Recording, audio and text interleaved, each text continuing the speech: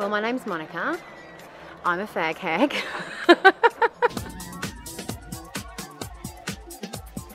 My dad died when I was a little girl, and over the years, despite having had some pretty intense and occasionally disastrous relationships with gay men, my gay friends have just always been there. Straight men leave, gay men stay.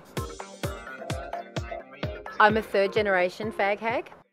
My grandmother, Dorothy, had a close friend whose name was Keithy. My grandmother was his beard when being gay was still a crime.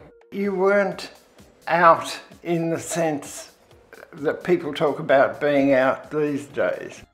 My mother was a much more obvious fag hag. When do you first remember becoming friends with a gay man? Probably Bobby, I suppose.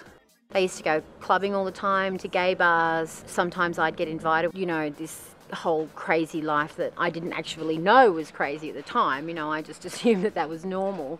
And I, of course, have been a fag hag all my life. Monica being made fun of in her own house. Oh. It just seems to be this wonderful symbiotic clownfish sea anemone thing that's going on, and I don't understand it. And now I've got 3 daughters. It seems I've bred another generation. I remember asking Nana in a very loud voice what fag meant. And then she was just like, wow. Cigarette? Yeah. It's a bundle of sticks. Or that thing that you eat in English breakfasts. I suppose I want to make this film so I can explain to my daughters why they're fag hags, because nobody was ever able to explain it to me. Second thoughts. Obviously. Yeah.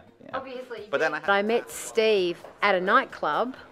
Surprisingly though, not a gay nightclub. I did spend almost all of my time in gay nightclubs as a single mum, which, makes sense. He was not gay. He doesn't appear to mind that I thought he was gay. I had to explain to him, of course, that it was a compliment. Before I met Monica, I'd never been in a gay club before. He's learned the hard way what it's like to marry a fag hag. We call him a fag stag. Can't say that, that's too awful. It's kind of true. It's kind of true, I know.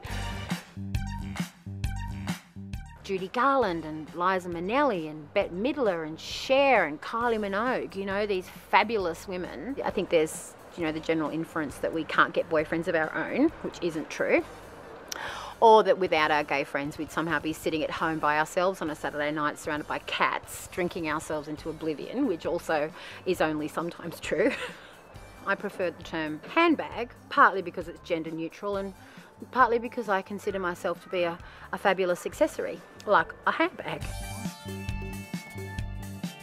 It's time for us to step out from behind our gay friends and say, hello, I am here. I have been your pretend girlfriend when you didn't want to come out.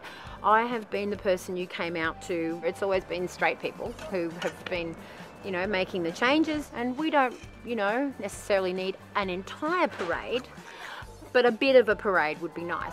We're going to create a handbag float for the Gay and Lesbian Mardi Gras parade in Sydney. I don't know why I'm a fag hag. I don't know why I'm so attractive to gay men. I don't know why I'm so drawn to them. I want to find out those answers. Is it social? Is it scientific? Has a memo gone round to the gay community that I'm someone you should be friends with? I have no idea where this journey's going to take me. Come, it'll be fun. We'll go dancing.